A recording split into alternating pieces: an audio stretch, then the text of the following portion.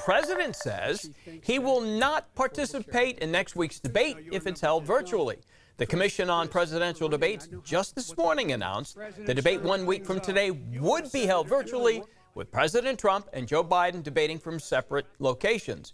The president says he won't do it and accuses moderators of trying to protect Biden. And I want to add, Mr. Vice President, I'm speaking. The reality, if I may finish, Senator. All right, some tense moments in last night's vice presidential debate between Vice President Pence and Senator Harris. Coronavirus, of course, was the big talker as the two sat 12 feet apart, separated by plexiglass. Harris criticized the Trump administration's handling of the pandemic, while Pence says it could have been a lot worse without the president's leadership. President Donald Trump did what no other American president had ever done.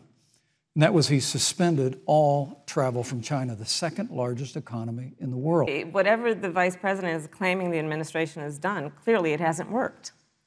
When you're looking at over 210,000 dead bodies in our country. And you know they didn't stop there. The two also butted heads on issues of race.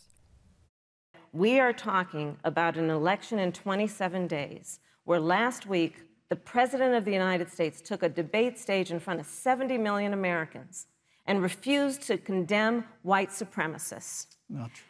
And not true. It wasn't like he didn't have a chance. He didn't do it, and then he doubled down.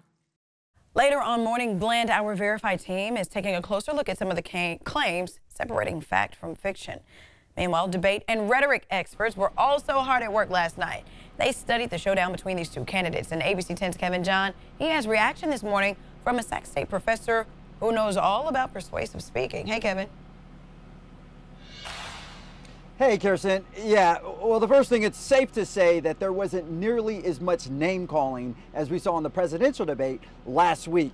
For the most part, both candidates maintaining great composure throughout, but yes, there were a few tense moments that took place. Now, for many who watched the debate, they may have noticed that both candidates at times dodged and danced around certain questions that were asked to them. And according to this professor from Sac State, she says, well, that's actually a strategy that they're using. Take a listen. It's definitely a thing that folks do during debates because at the end of the day, they want to get their message across of who they are as a candidate and what their positions are. And so finding ways to repeat their positions, whether or not they directly answer the question, is definitely a strategy that we've seen used in previous debates.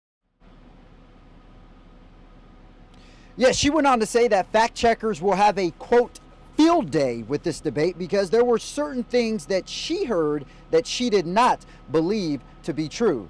Now, the professor did say that there is something that the American people can celebrate from last night's vice presidential debate. I'll explain exactly what that is coming up in the next half hour. Kirsten? All right, can't wait to see what they agree on. Thank you for that, Kevin.